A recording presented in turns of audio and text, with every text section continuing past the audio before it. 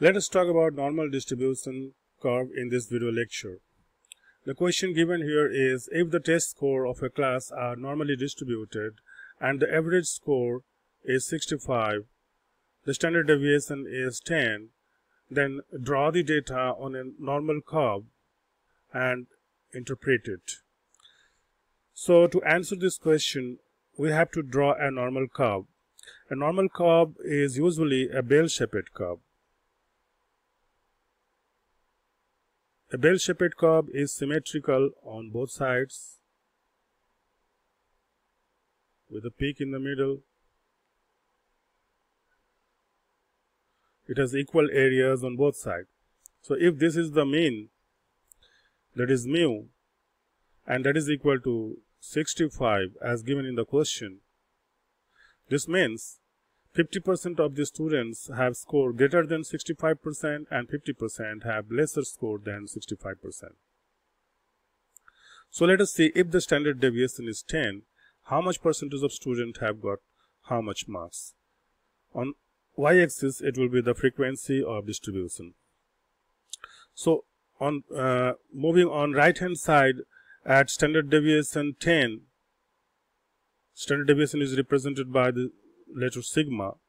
At sigma 1, the score will be 75%. And the percentage of observation, number of students that have scored between 65 and 75 as per the Z-score table is 34.13%. This is empirical rule.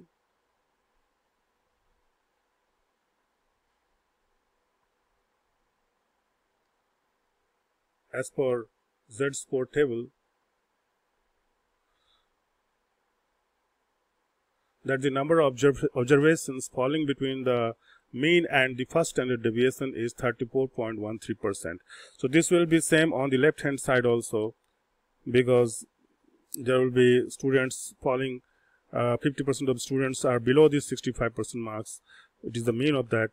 So at minus sigma 1, which is equal to 55% score, the percentage of students falling between 55 and 65 will be again 34.13%.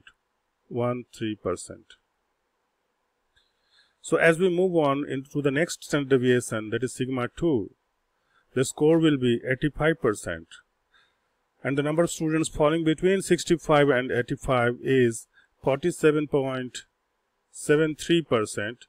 So only this part between this and this, it is 13.59%. So students, number of students, those have got 75% score and 85% score. In between score 75 to 85 are 13.59%. Similarly, 13.59% students have got score between 45% and 55%.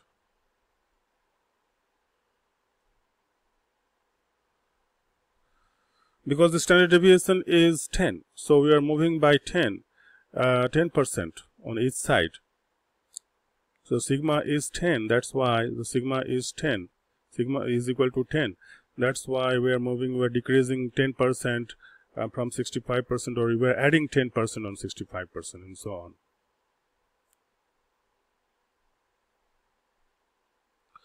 So if it is asked what is the percentage of students those have scored greater than 85%, it is this area that includes the number of the percentage of observation that have got more than 85%. What is that percentage?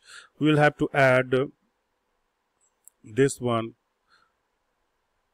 From here to here it is 34.13%.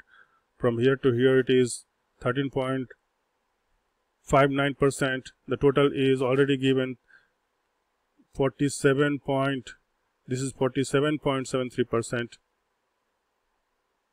So the rest is from here to here, it is merely 2.27%.